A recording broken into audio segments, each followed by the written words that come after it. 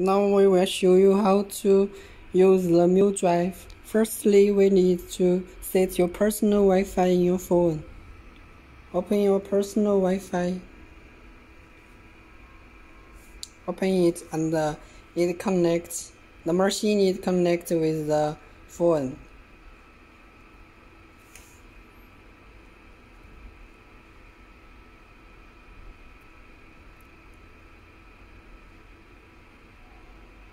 Your machine connects your phone Wi-Fi, and you need to find the Mirrorlink function,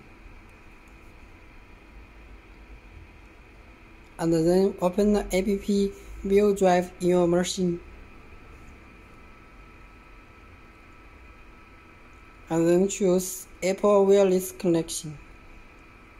Okay, and you need to connect the Mudrive. Now you see they connected, and